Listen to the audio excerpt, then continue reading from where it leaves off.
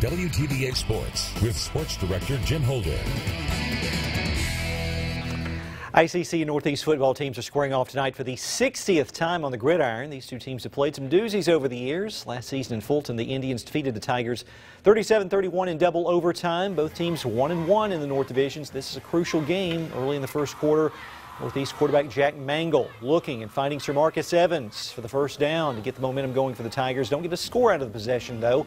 Later, it's ICC with the football. Quarterback Clark Mills finds Colin Woods III. First down, 20-yard gain, but both teams go into the second quarter scoreless. So we go to the second quarter. Tigers with a 16-play, 79-yard drive, but National Defensive Player of the Week, Keyshawn Parker, big stop for ICC. But later, Mangle gets Northeast on the board, 36-yard touchdown pass to Evans.